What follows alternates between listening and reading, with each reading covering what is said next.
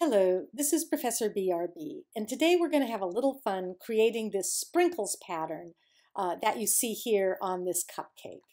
And let's first just look in our swatches panel and go to large list view, and you will see that patterns appear in Illustrator in your swatches panel, and they can be applied to any shape you might care to draw, just like a regular swatch.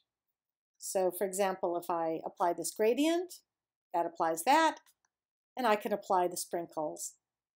And I've got two different sprinkles patterns here. You can really create quite a variety. So let's get started. First, we're going to go to a different file, a new file, where I have just the blank cupcake, so we can try this out.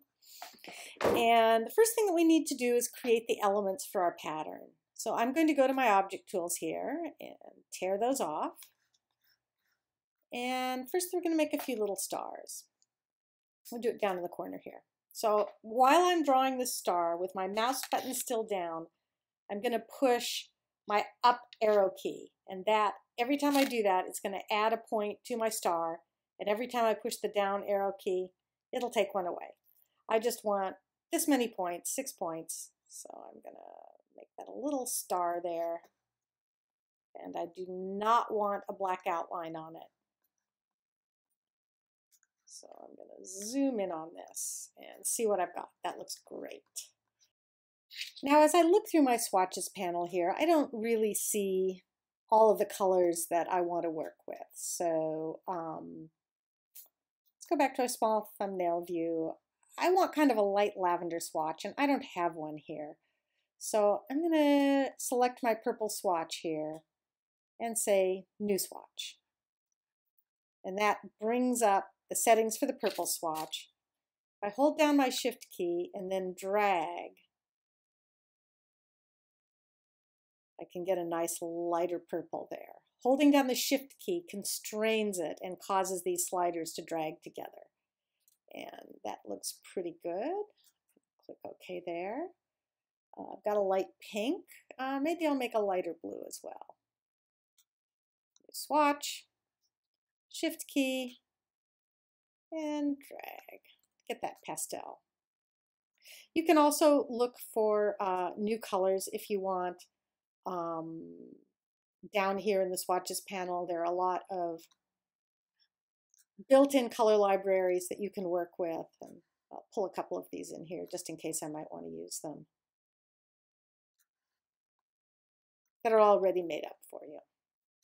So that's good. So now I'm going to select this and I want to make a copy. So I'm going to hold down my Option, or I think it's Control key on the PC, and I'm going to make one copy and then another copy. So making sure my fill box is on top here. Let's make this one, say, a light pink. Oops, got an extra one there. And this one, a light blue. Okay, those look pretty good. Let's refer back to our original. Oh, I think I should have done a yellow one there. So we're going to make some little squares and some little triangles. Let's try that. Back here. I'll make this one yellow. So in order to make our squares and our triangles, that's very easily done with the Option tool. The object tools. Just select the rectangle tool here. And make my little square, holding down my Shift key to constrain it to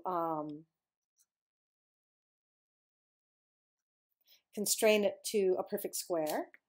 And now I'm going to go to my polygon tool here to make my triangle, and keeping my mouse button held down as I hit my down arrow keys. Every time I hit one, it takes a side away, so till I get to the minimum, which is 3. That looks good. So maybe make that light green possibly. Oh, no, that's too dark. Nice light green. I think I made my square a little bit too small here, so Holding down my Shift key, I'm going to pull that up. And let's go back and look at our regular. So I had a green and a blue and the yellow shapes here. So let's go back and make one of my squares a light green. And let's try making that yellow. Maybe, oops, holding down Option here. And just hovering outside till I get that little double-headed arrow, I can create a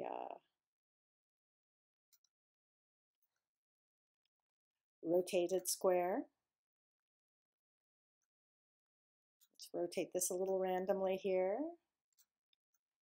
and create yet another triangle and rotate that. And you just have to kind of picture how you want these to look. Maybe pink would look good there. And you can make as many little shapes as you want. Everybody's pattern is going to be different here. Option key for that. And what color? Maybe a blue would look good there. So let's try the light blue.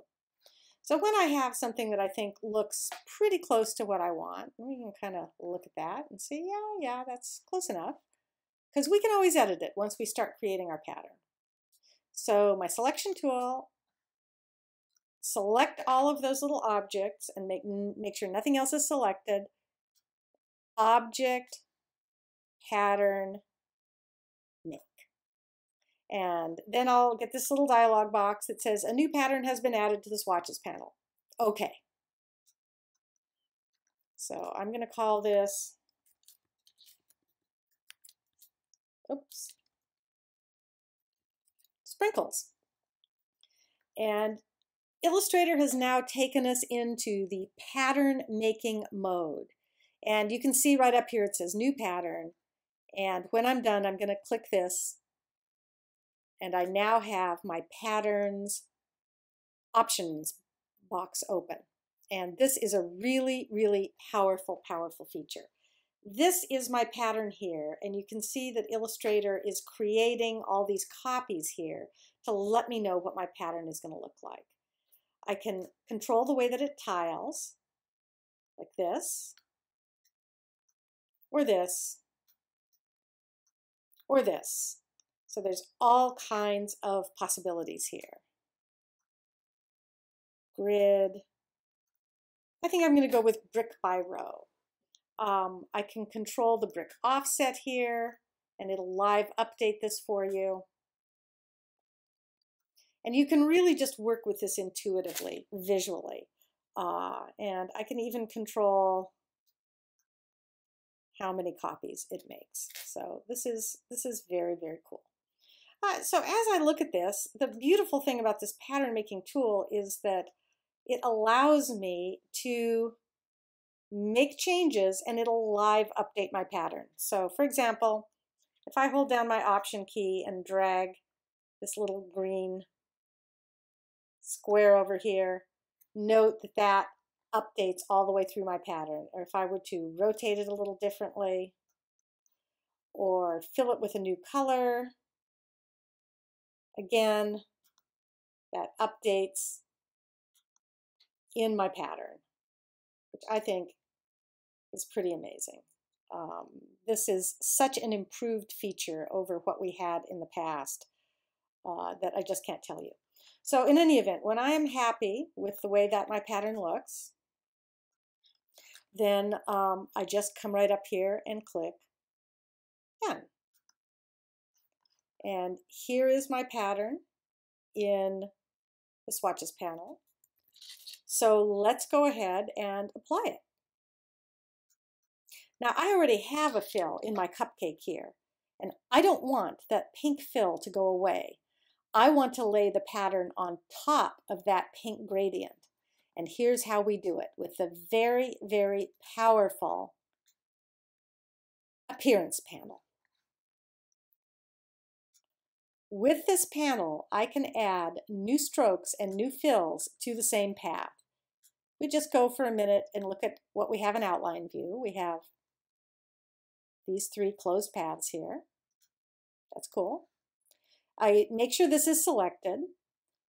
I go to my appearance panel and go to the panel menu and choose Add New Fill.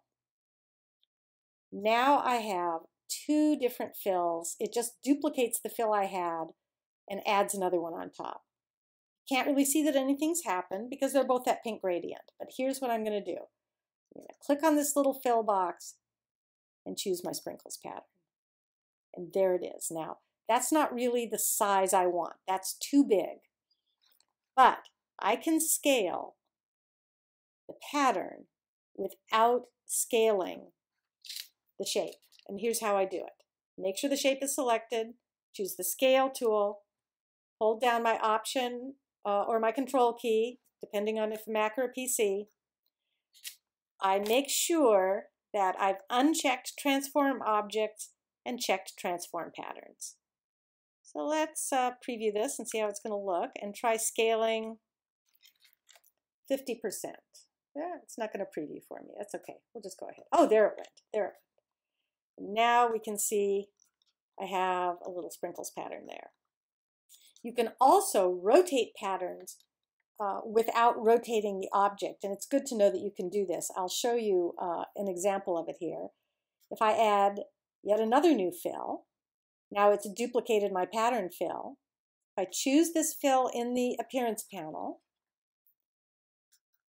select my rotation tool, hold down Option or Control and click.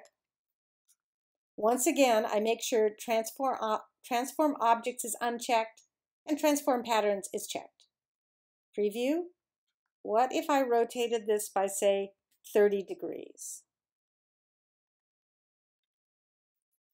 Okay. Note that that rotated and duplicated the pattern. If I wanted to, I could scale this one down. Transform Patterns checked. Scale that by 50%. Oh, wait, and notice now I have two patterns resting on top of each other. So I'm going to show you one last thing you can do to a fill using the Appearance panel. If I select my top fill, which is this one, the small rotated pattern, I select that and twirl this down, the little fill triangle, I can now have access to opacity. I can click this and I can reduce that to, say, 70% opacity or maybe even 60% and make it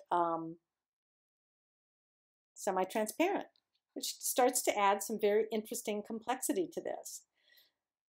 In any case, I hope you enjoy playing with the pattern tool and playing with the Appearance palette, because this will allow you to do many great things in Adobe Illustrator.